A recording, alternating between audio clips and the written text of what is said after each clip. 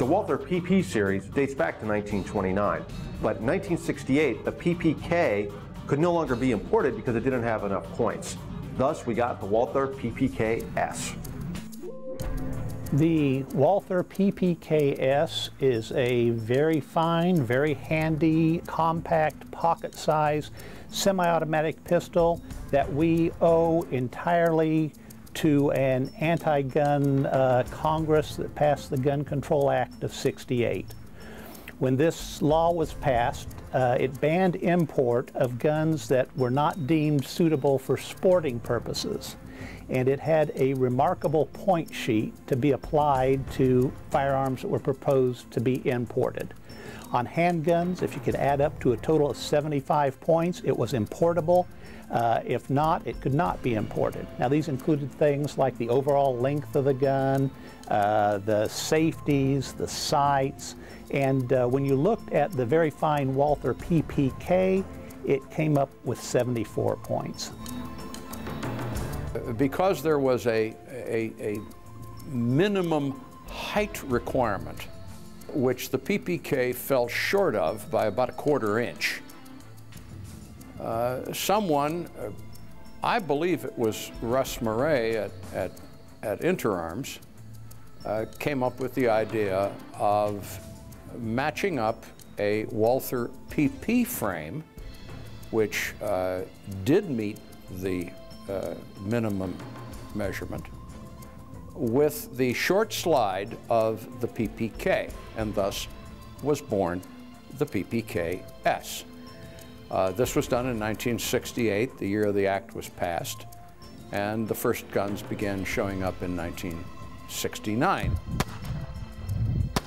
You get the generous hand-fitting frame height, and you still have a fairly short top end so that the gun is on a belt holster or in an inside the waistband holster is fairly concealable.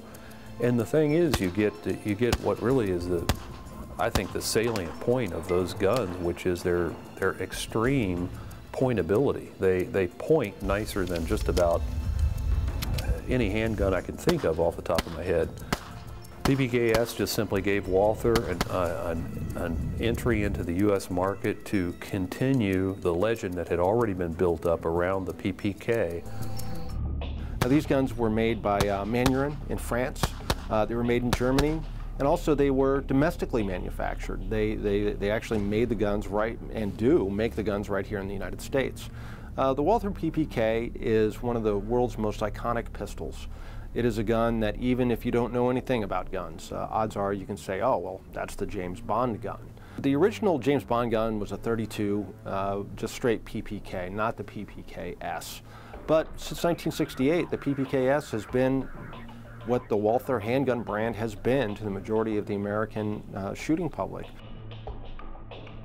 Like its service-size wartime counterpart, the P38, Walther really built its reputation on the lockwork system, which essentially was the first commercially successful lockwork system that is what today we call DASA, or double action, single action. So the first shot after charging, loading a round into the gun was a long arced double action pull of double action revolver-like weight, and then the subsequent shots were single action pull.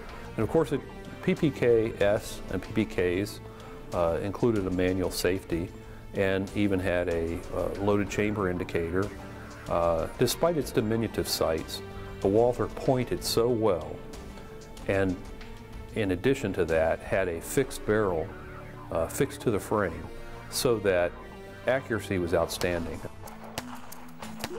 This was one of the first widely popular double-action semi-automatic pistol designs. It had a decocker, a very modern design for the time that it was introduced, and it has been an inspiration for other successful pocket pistols since then.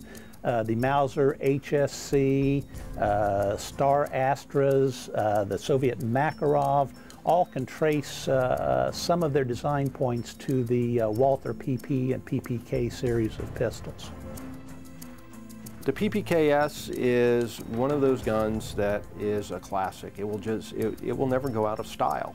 It's iconic. It's a gun that, frankly, its press is probably better than the gun itself. It's a gun that's day has passed in terms of technology, in terms of how it's made. It's an expensive gun to make today, but it's a gun that people still want.